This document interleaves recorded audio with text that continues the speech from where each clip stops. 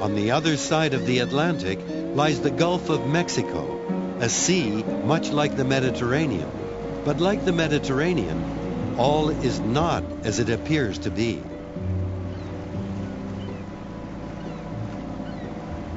The shrimp boats are out, as usual, plying the waters.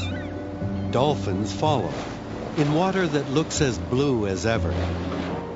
But up ahead, an ocean of life quietly fades to black.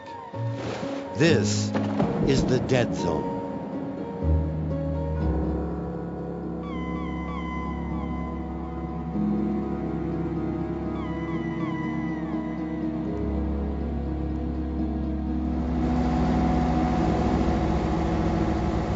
The only sound is the boat's engine. Here, there are no birds, no sharks, no fish, no life at all.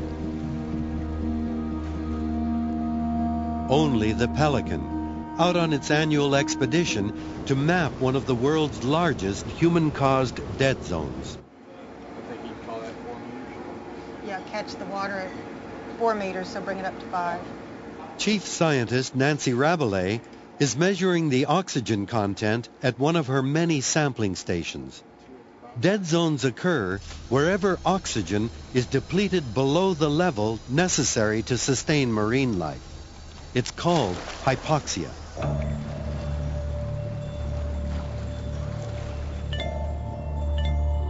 Every spring, the Mississippi River washes fertilizers and sewage from 32 states into the Delta and into the Gulf of Mexico.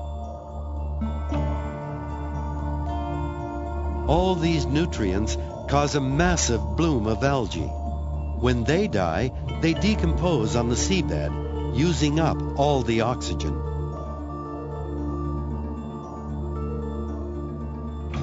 And the green line is the oxygen, which I'm very interested in. As Rabelais watches, the impact of the declining oxygen levels on marine life is predictable.